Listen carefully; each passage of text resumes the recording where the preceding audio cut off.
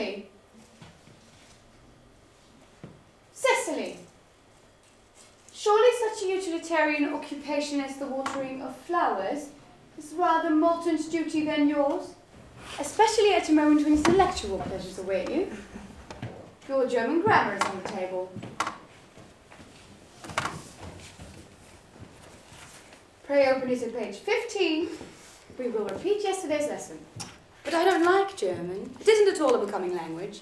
I know perfectly well that I look quite plain after my German lessons. Child, you know how anxious your guardian is, that you should improve yourself in every way. He laid particular stress on your German as he was leaving for town yesterday. Indeed, he always lays stress on your German when he's leaving for town. Dear Uncle Jack is so very serious. Sometimes he's so serious, I cannot believe he's quite well. Your guardian enjoys the best of health, and his gravity of demeanour is especially to be commended when so comparatively young as he is. I know no one who has a high sense of duty and responsibility. I suppose that's why I often look a little bored when we three are together. Cecily!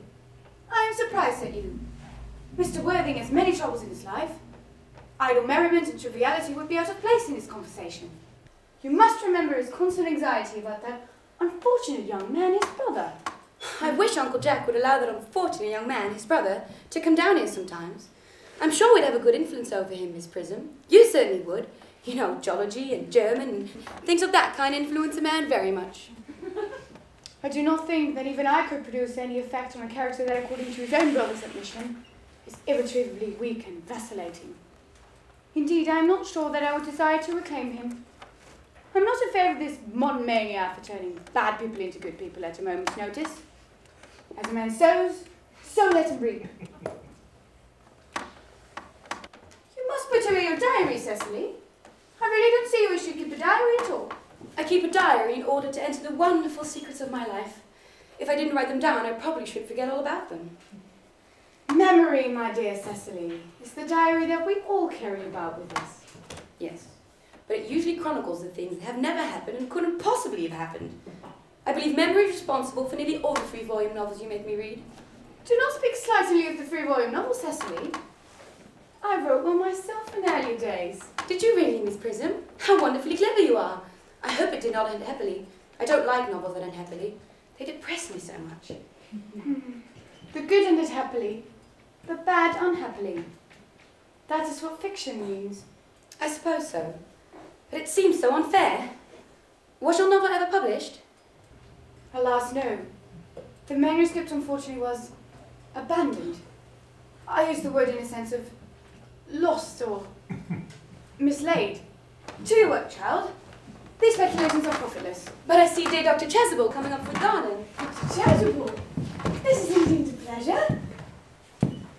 And how are we this morning? Miss Prism, I trust you are well. Miss Prism has just been complaining of a slight headache.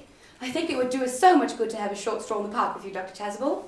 Cecily, I have not mentioned anything about a headache. No, dear Miss Prism, I know that. But I felt instinctively that you had a headache. Indeed, I was thinking about that and not my German lessons when the rector came in. Cecily, I hope you're not inattentive. I'm afraid I am. Well, that is strange. Were I fortunate enough to be Miss Prism's pupil, I would hang upon her lips. I spoke metaphorically. My metaphor was drawn from bees. Mr. Worthing, I suppose, has not returned from town yet? We do not expect him till Monday afternoon. Ah, yes. He usually likes to spend his Sunday afternoons in London. He's not one of those whose sole aim is enjoyment, as by all accounts that unfortunate young man his brother seems to be. But I must not disturb Egeria and her pupil any longer. Egeria? My name is Letitia, Doctor. A classical allusion merely, drawn from the pagan authors. I shall see you both, no doubt, at evensong. I think, dear Doctor, I will have a stroll with you. I find I have a headache after all. And a walk might do it good. With pleasure, Miss Prism. With pleasure. We might go as far as the schools and back. That would be delightful. Cecily, You will read your political economy in my absence. The chapter on the fall of the rupee you may omit. It is somewhat too sensational. Even these metallic problems have their melodramatic side.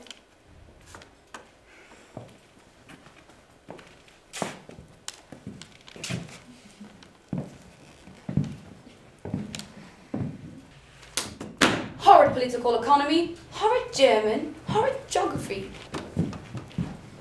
A Mr. Ernest Worthing has just driven off from the station. He has brought his luggage with him. Did you tell him Mr. Worthing was in town? Yes, miss. He seemed very much disappointed.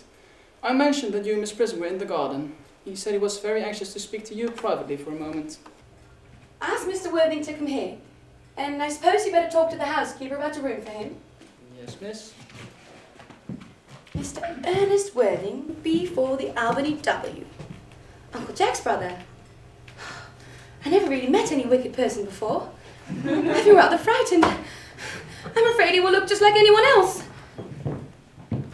He does. You are my little cousin Cecily, I am sure.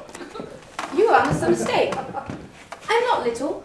In fact, I believe I'm more than usually tall for my age. But I am your cousin Cecily. And you, I see from your card, are my cousin Ernest.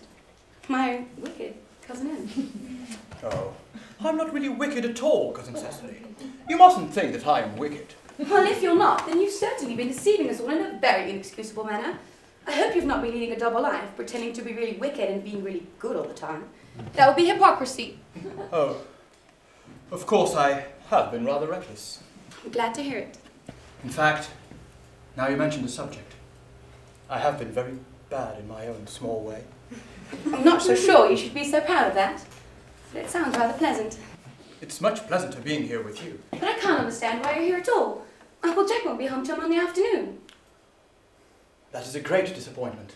I'm bound to go up by the first train on Monday morning. I have a business engagement I am anxious to miss. Couldn't you miss it anywhere else but in London? No, the appointment is in London. Well, I know, of course, how important it is not to keep a business engagement if one wants to retain any sense of the beauty of life. But I still think it's better you wait until Uncle Jack arrives. I know he wants to talk to you about your emigrating. About my what? You're emigrating. He's gone up to buy your outfit. I certainly wouldn't let Jack buy my outfit. He has no taste in neckties at all. I don't think you'll require neckties. Uncle Jack is sending you to Australia. Australia? I'd sooner die. Well, he said at dinner on Wednesday night that you have to choose between this world, the next, and Australia. Oh well, the accounts I have received of Australia and the next world are not particularly encouraging. This world is good enough for me, cousin Cecily. Yes, but are you good enough for it? No, I'm afraid I'm not that. That is why I want you to reform me. You might make that your mission, if you don't mind, cousin Cecily. I'm afraid I have no time this afternoon. Would you mind my reforming myself this afternoon, then? It's rather quixotic of you, but I think you should try. I will. I feel better already. You're looking a little worse. That is because I am hungry. How thoughtless of me. I should have remembered that when one is going to lead an entirely new life, one requires wholesome and regular meals. Won't you come in? Might I have a buttonhole first? I never have an appetite unless I have a buttonhole first. Marshal miel? No, I'd sooner have a pink rose.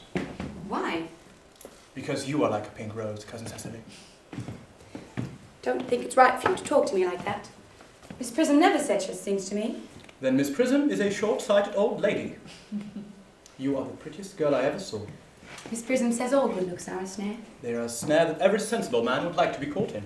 I don't think I'd care to catch a sensible man. I wouldn't know what to talk to him about.